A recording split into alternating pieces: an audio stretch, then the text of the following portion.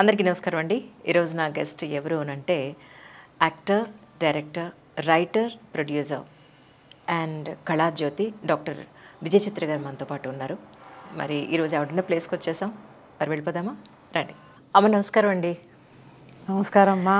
నిజంగానే నా కెరియర్లో ఈరోజు ఒక మంచి నటీమణిని అంటే వర్సిటైల్ యాక్టర్ని కలవడం నిజంగా నా అదృష్టంగా భావిస్తున్నాను.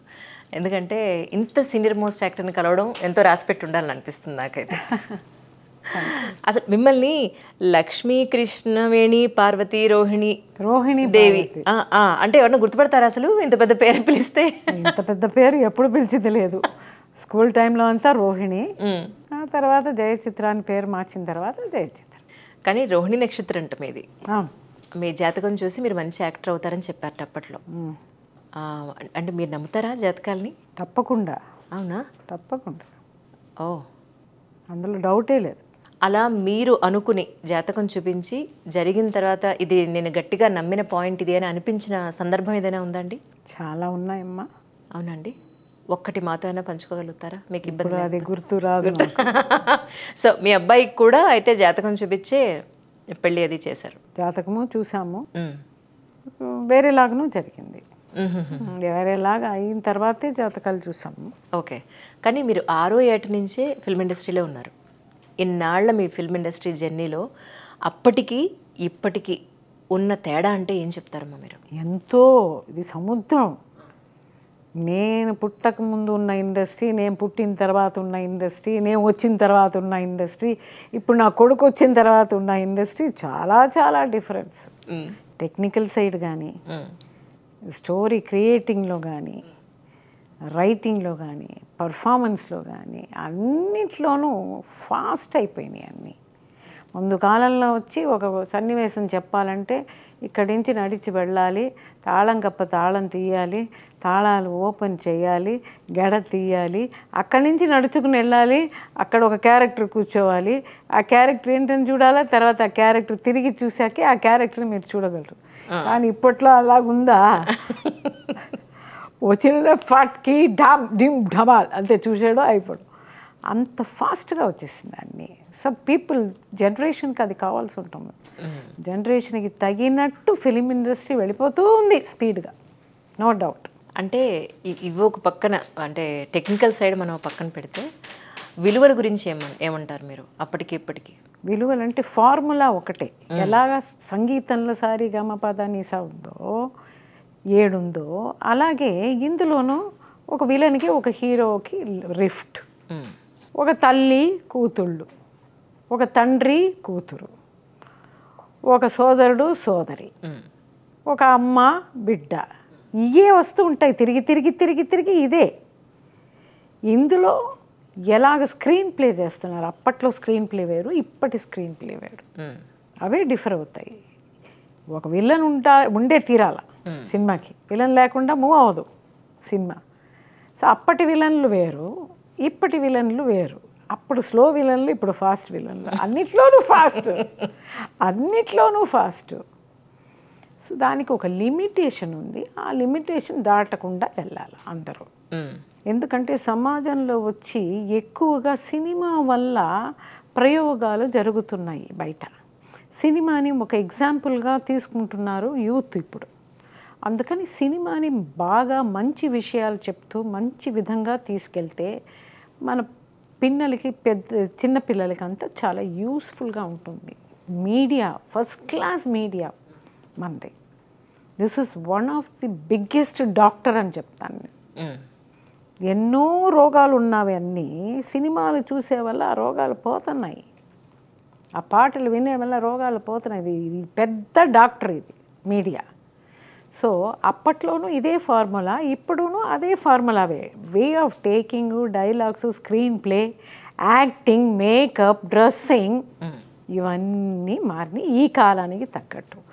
అందుకని లిమిటేషన్, మన ఇండియన్ కల్చర్ లిమిటేషన్ని దాటకూడదు. రైట్. మనకి ఇండియాకి ఒక కల్చర్ ఉంది, ఆ కల్చర్ని దాటకుండా ఏవైనా చెప్పు. కానీ ఇన్నాళ్ళ నుంచి మీరు మేకప్ వేసుకోవడం కానీ, డ్రెస్అప్ అవ్వడం కానీ, కెమెరా అని అనగానే అవి వేసుకోవాల్సిన ఎప్పుడైనా అనిపించిందా అబ్బాయి ఇంకా ఎన్నాళ్ళు వేస్తాం మేకప్? అయ్యయ్యో, వెయ్యకపోతేనే problem. వెయ్యకపోతేనే mind is a devil workshop. So మనం ఇందులోనే మునిగిపోయాము.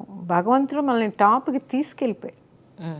సో మనం ఆప్యాయత ఇవన్నీ చూసే మనుషులు ఇక్కడ ఎంతమంది ఉన్నారు.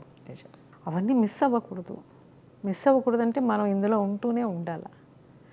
అందుకని మేకప్ లేదంటేనే కష్టమే తప్పితే మేకప్ ఉంటే ఏ ఒక మానవుడికి, ఏ ఒక ఆర్టిస్ట్కి, ఏ ఒక టెక్నీషియన్ సైడ్లోనూ చెప్తున్నాను, ఎప్పుడు విసుగనేదే ఉండదు ఈ ఇండస్ట్రీలో. పిఎస్ఎల్వి 1 and 2 చూసాం, అద్భుతంగా చేశారు నిజంగాను.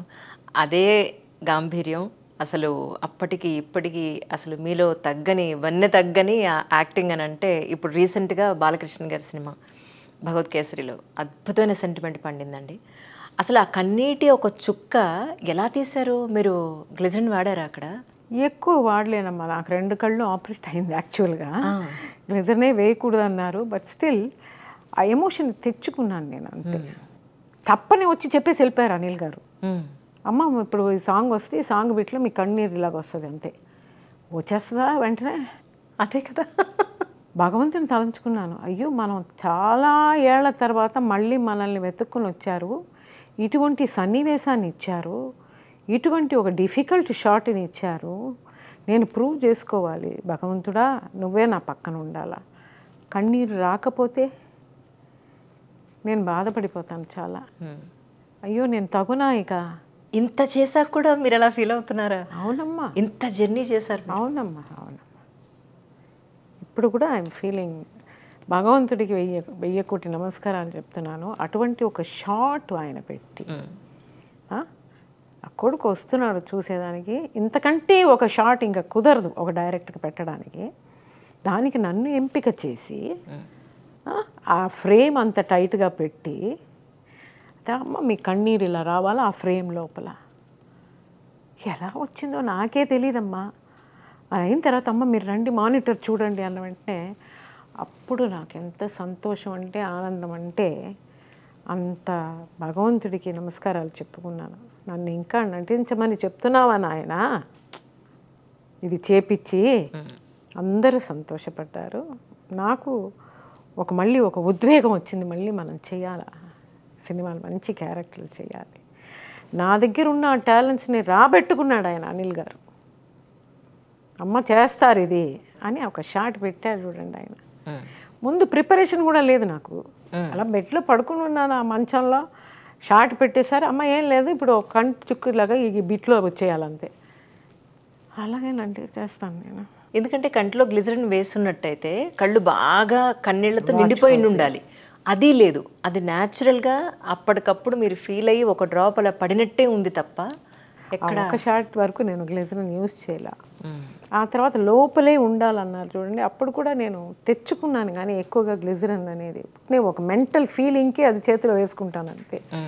ఎందుకంటే నాకు పడదు అది కంటికి. అలా జరిగింది ఆ షాట్. కానీ చాలా గొప్ప ఒక కథ ఆ ఒక్క షాట్కి. మీరు భలే ప్రశ్న అడిగారు. నిజంగా సచ్ సెంటిమెంట్ సీన్ అండి. అందరూ కూడా చెప్పింది ఒకటేనంటే, అద్భుతంగా సెంటిమెంట్ సీన్ పండింది. హిట్ అయింది మూవీ, హిట్ అయింది, చాలా మంచి హిట్ అయింది. మంచి టాక్ వచ్చింది, కలెక్షన్స్ బాగున్నాయి. చక్కటి పెద్ద బొట్టు, మీ పట్టు చీర, మీ చక్కటి నవ్వు, పువ్వులు, నిజంగా అమ్మవారిని చూసినట్టే ఉంది. ఆ తల్లి అనుగ్రహం అంతే. మీకు చాలా భక్తి అని విన్నానండి.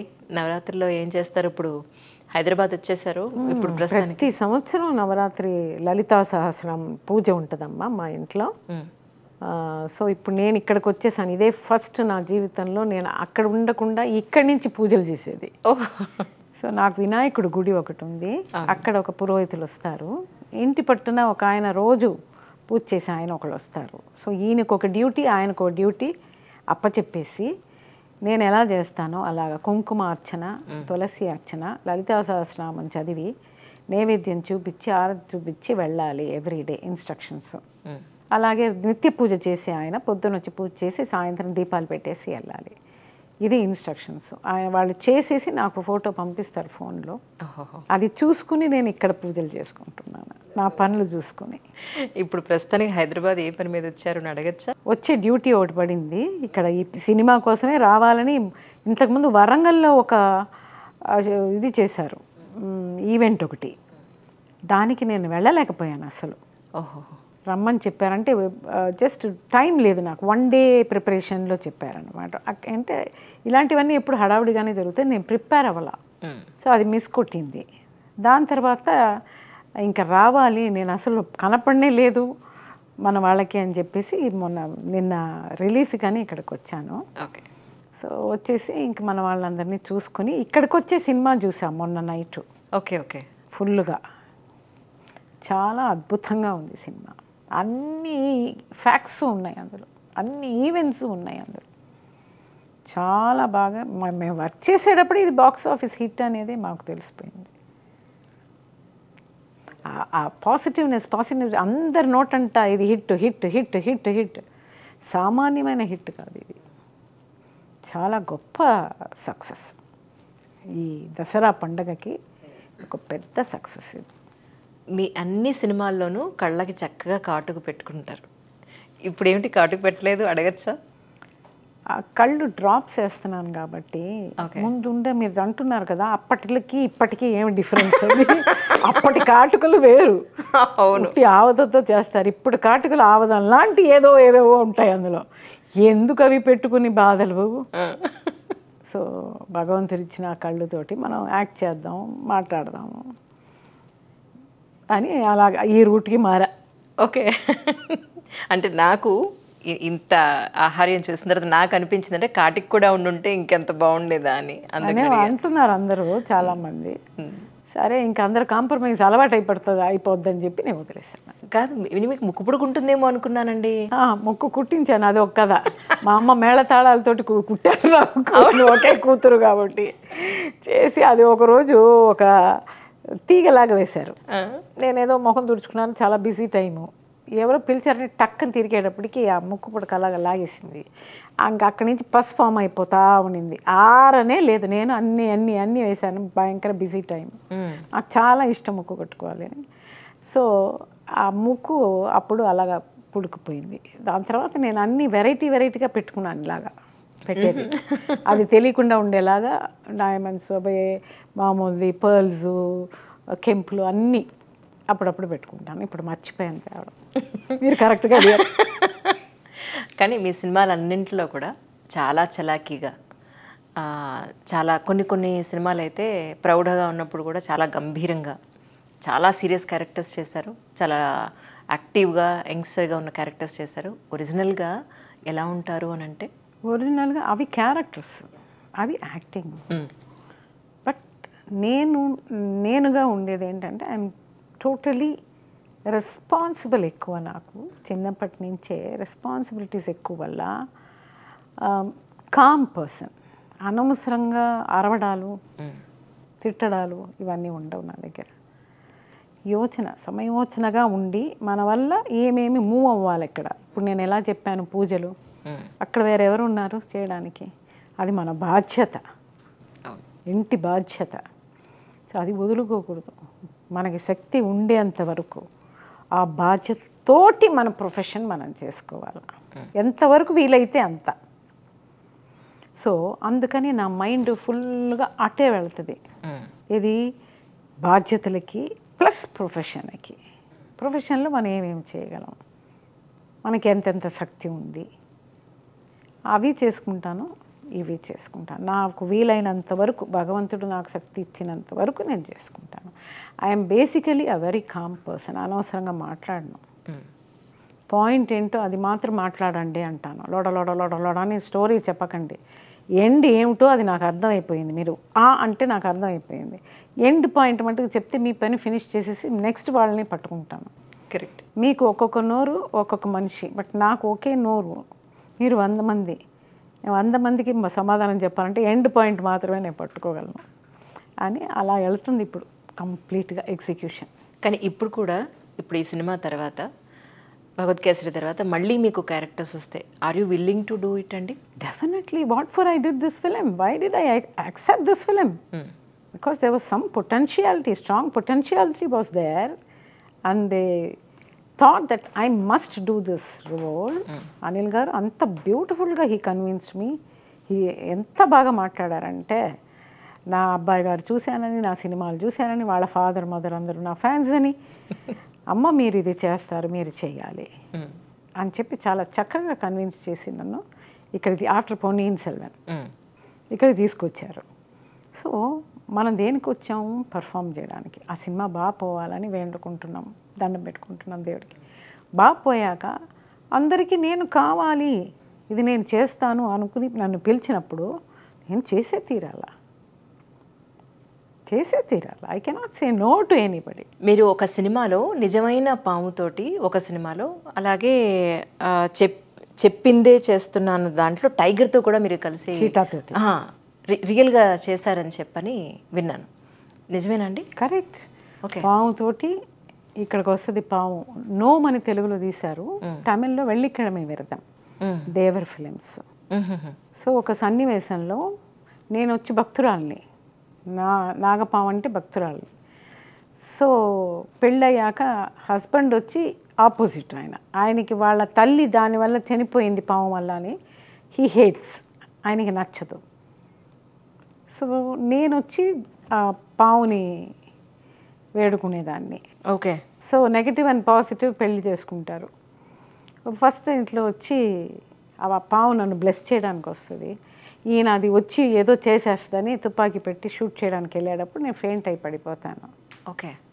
అప్పుడు బెడ్లో పడుకునేటప్పుడు పాము వస్తుంది, వచ్చి నేను ఉన్నాను లేనని అనుకోక అని చెప్పి నా పైన ఎక్కుతుంది. ఎక్కి ఈ పొజిషన్కి రావాలి. కానీ నాగదేవత నాగేంద్రుడు ఏం చేశాడంటే, ఆ రోజు 200 ప్రెస్ వాళ్ళు ఉన్నారు, 3-4 కెమెరాలు ఉన్నాయి. దేవర గారు మురుగా మురుగా అని అరుస్తున్నారు. ఆయన నేను కళ్ళు కూడా చిమ్మటకూడదు, ఫెయింట్ అయిపోయాను కదా. సో ఆ పాము పైకి వచ్చి ఇలా రావడం మానేసి అక్కడి నుంచి చెవు దగ్గరికి వెళ్ళింది, ఏదో చెప్తున్నట్టు. నేను గమ్మున ఉండాలి, ఇటువంటి కదలకూడదు, అటు కదలకూడదు. అక్కడి నుంచి ఏం చేసింది, ఇక్కడికి వచ్చి దాని నాలికతోటి నన్ను ఇలా ఇలా ఇలా ఇలా అనింది. అప్పుడు గమ్మునే ఉన్నాను నేను, దేవుణ్ణి తలంచుకుంటూ. ఆ తర్వాత ఈ పొజిషన్కి వచ్చిన తర్వాత, దైవమే నీ ఉయిరోడదా ఎరికియా, నువ్వు ప్రాణాలతోనే ఉన్నావా తల్లి అని అనాలి ఎమోషన్గా, కళ్ళు తెరిచి. Oh my God. సో అంతాను భగవంతుడి దయ వల్ల చేశాను. పెద్ద పేరు నాకు, అంత పెద్ద పేరు గడించిన దానికి అందరూ సపోర్ట్, డెఫినెట్గా నో డౌట్ అబౌట్ ఇట్. భగవంతుడి సపోర్ట్. నా తల్లి జయశ్రీ గారు, మా అమ్మమ్మ సుబ్బలక్ష్మి గారు అందరూ బయట నిలబడి ఏం జరుగుతుంది, పాము పుత్తుకెళ్ళి పాలు అవన్నీ పోసి, నా కూతురు ఇలా యాక్ట్ చేస్తుంది, నా మనవరాలు ఇలా యాక్ట్ చేస్తుంది, భగవంతుడా ఏది జరగకుండా ఏది సరిగ్గా ఉండాలి అని వాళ్ళు అక్కడ ప్రేయర్స్. పెద్ద హిట్ కొట్టింది ఆ సినిమా. దేవర్ గారు నన్ను అంతా మెచ్చుకొని, ఈ బ్యానర్ ఉండేంతవరకు నువ్వే అమ్మా హీరోయిన్. అద్భుతం. కొన్ని కోట్లు వచ్చినాయి దానికి. అలాగే తెలుగులో చెప్పింది చేస్తా కృష్ణ గారితో, ఆయన టైగర్ తోటి ఫైటు, ఆ గోపీనాథ్ గారు ఆ పిక్చర్కి డైరెక్టర్. అది మరీ రిస్క్ కదండి టైగర్తో చేయడం. అప్పుడు కథ చెప్పినప్పుడు ఇది లేదు, నా క్యారెక్టర్ ఎలివేట్ అయిపోతా ఉంది, ఫైట్లు చేస్తాను అందులో, కరాతే ఫైట్స్. ఓకే. ఆ ఫైట్స్లో వచ్చి బాగా వచ్చేసినాయి అన్నీ. అప్పుడు కృష్ణ గారు అటు చేస్తే నేను ఇటు చెయ్యాలి అని చెప్పి, మీరు చీటాతోటి చేయాలండి అంటే, మరి మీరు కథ చెప్పినప్పుడు చెప్పలేదు కదండి. లేదండి, ఇప్పుడు మీ ఒక పర్ఫార్మెన్స్ చూసి అలా ఈక్వల్గా కృష్ణ గారితో చేస్తున్నారు మీరు ఫైట్స్, మీరు చేయాలి. సరేనండి చేసి పెడతానండి అని చెప్పి 4 తీసుకొచ్చి చీటాని పెట్టారు. ఇలాగే మా అమ్మ వచ్చారు, మీరంతా ఇక్కడ ఉండకూడదు, నేను ఇది చేయాలని చెప్పి పంపించేశాను. దెన్ 4 వచ్చి పెట్టారు. పెట్టిన తర్వాత దాంతో తిరగడం ఏంటి, దాన్ని పట్టుకోవడం ఏంటి, దాన్ని కౌగలించుకోవడం ఏంటి, అన్నీ భగవంతుడే. ఎందుకంటే చీటా is such a cunning animal, ఎప్పుడైనా పంజాతో మూతిలో కొట్టచ్చు. Correct. So I just thought God, భగవంతుడా ఇది నా వృత్తి, చేయమంటున్నారు నేను చేస్తానన్నాను, నువ్వే నాకు దారి చూపించాలి చెప్పి అది కూడా చేసి వాళ్ళని తృప్తిపరచి మెట్టుకొని వచ్చాను కదా నెక్స్ట్ దానికి, మళ్ళీ నెక్స్ట్ సినిమాలకి. నిజం, అది పెద్ద ఫోటో ఉంది నా ఇంట్లో. అవునండి. ఓహోహో, పాముదీన పెద్ద ఫోటో ఉంది. ఇప్పటి వరకు అసలు ఎలాంటి కాంట్రవర్సీ కానీ మీ మీద ఒక మాట కానీ ఎప్పుడు ఇన్నాళ్ళ మీ కెరియర్లో ఎక్కడా చూడలేదు. రీసెంట్గా యూట్యూబ్లో స్టాప్ ద ఇంటర్వ్యూ. లేదు ma'am, stop the interview, I'm not interested. బాబుతోటి మీరు అంబరీష్ గణేష్ గారితో మీరే కథ రాసి మీరే డైరెక్ట్ చేసి మీరే ప్రొడ్యూస్ చేశారని చెప్పని విన్నాను, నిజమేనండి? కరెక్ట్. రైట్. బాబుకి అప్పుడు 20 years హార్డ్లీ. సో మ్యూజిక్ నేర్పించాను, అందులో ఆయన హీ ప్రూవ్డ్ హిమ్సెల్ఫ్. ఆ మ్యూజిక్ని బట్టే నేను స్క్రిప్టే చేశాను. ఓకే. నేను ఇందాక చెప్పినట్టు సినిమా ఈ సచ్ మీడియా, దానివల్ల అందరూ బాగా ఉంటారు, సంతోషంగా ఉంటారు, రోగాలు పోతాయి. ఇట్స్ పెద్ద మెడిసిన్. ఆ ఫార్ములానే నేను నా సినిమాలో పెట్టాను.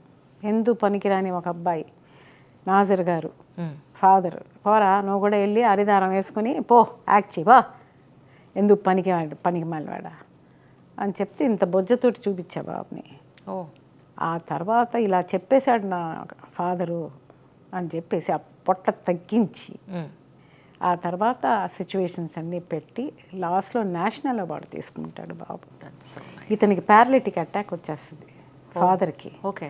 అప్పుడు ఆ నేషనల్ అవార్డులో అతను ఇచ్చిన స్పీచ్లో, అందులో కేఎస్ రవికుమార్ గారు, పి వాసు గారు వీళ్ళందరినీ తీసుకొచ్చా డైరెక్టర్స్గానే ఆ స్క్రిప్ట్లో.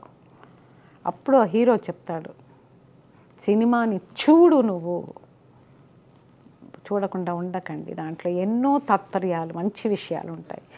దానికి ఎగ్జాంపుల్ నా ఫాదర్ ఎన్నో ట్రీట్మెంట్లు ఇచ్చాము, ప్యారలిటిక్ అటాక్ పోలేదు.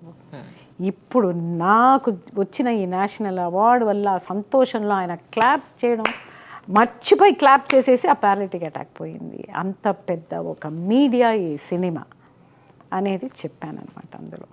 కానీ మీకు సంతృప్తినిచ్చిందా అండి అన్ని రకాలుగా సినిమా? అంటే నేను డబ్బుని చూడలేదు, బాబు టాలెంట్స్ని అందరికీ చూపించాలనుకున్నాను అంతే. ఆ టైంలో భగవంతుడు నన్ను అది చేపించాడు, స్టోరీ, స్క్రీన్ ప్లే, డైరెక్షన్, బాబు చేత యాక్టింగు, ప్రొడ్యూసింగు అన్నీ సక్రమంగా జరిగింది. అందరూ కోఆపరేట్ చేశారు. టైంకి రిలీజ్ చేశాను. ఎవరు రిలీజ్ చేయాలనుకున్నారో వాళ్ళని పాలిటిక్స్లో ఏదో సంథింగ్ హ్యాపెండ్, వాళ్ళు చేయలే. నేనే రిలీజ్ చేయాల్సి వచ్చింది. అందుకని బాబుకి పేరు అయితే బాగా వచ్చేసింది, ఆయన చేస్తాడనే కాన్ఫిడెన్స్ ఇండస్ట్రీకి ఇచ్చేసాను. రైట్. ఎందుకు తీసానో కానీ అది చేశాను, నా డ్యూటీ.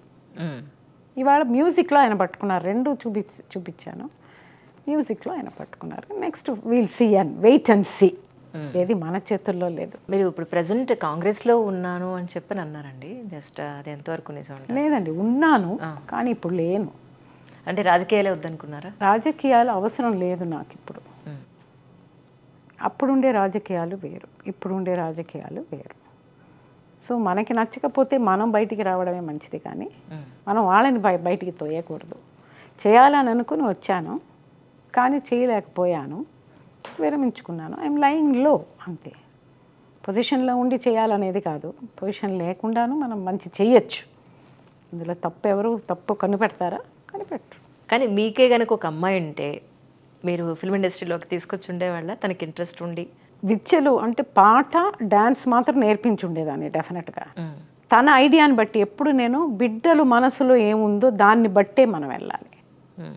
మనకేం కావాలో అది వెళ్ళి ట్రస్ట్ చేయకూడదు వాళ్ళ మనసుల్లో. మనం చూపించాలా, చూపించాలా, అది పట్టుకొని ఇప్పుడు నేను అవుతాను అని అంటే అప్పుడు మనం పట్టుకోవాలా. లేదు ఇంట్రెస్ట్ లేదు అని అనుకుంటే వాళ్ళకేది ఇంట్రెస్ట్ అందులో తీసుకొచ్చేయాలి. అదే నా motivation. You are such a positive person అండి. అంటే ఎక్కడ దేని మీద కూడా మీకు ఒక నెగటివ్ థాట్ కూడా లేదు, ప్రతి చోట పాజిటివిటీగా మీరు చూస్తున్నారు. వేరే వాళ్ళని అడిగితే నిజంగా ఫిల్మ్ ఇండస్ట్రీలోకి నాకే కూతుంటే వద్దని చెప్పేదాన్ని అని చెప్పేవారు, కానీ మీరు అక్కడ కూడా మంచిగా చూసారని అనిపిస్తుంది నాకు. ఎస్, ఏది మన చేతుల్లో లేదు. సపోజ్ తను బాగా పాడింది, బాగా డాన్స్ చేసి నేను చేయాలనుకున్నంటే అప్పుడు దిగుతా, చూపించాలి. నేను నా సపోర్ట్ ఉండాలి, నా ఎక్స్పీరియన్స్ ఉండాలి, అనలైజ్ చేయాలి. బిడ్డలకి ఏమి కావాలి అనేది అనలైజ్ చేసుకోవాలి. ట్రస్ట్ చేయకూడదు, ఏది ఫోర్సే చేయకూడదు అసలు. That is what I think always. అప్పుడే వాళ్ళు పరమలిస్తారు దాంట్లో. కానీ మీరు ఒకవేళ ఫిల్మ్ ఇండస్ట్రీలోకి వచ్చి హీరోయిన్ అవ్వకపోయి ఉంటే ఏమై ఉండేవారు? పెళ్లి చేసుకుని సెటిల్ అయిపోయేదాన్ని అంతే. మంచి ఎడ్యుకేషన్ అయ్యి ఒక మంచి డిగ్రీ తీసుకునేసి పద్ధతిగా ఇల్లు చూసుకుంటూ పూజలు చూసుకుంటూ పునస్కారాలు చూసుకుంటూ పద్ధతిగా పెళ్లి చేసుకుని సెటిల్ అయిపోయారు. So sweet. Your such a homely person then. Kamal Haasan గారితో ఎక్కువ సినిమాలు చేశారని చెప్పని నాకు నెట్లో నేను వెతుకుతున్నప్పుడు తెలిసిందండి.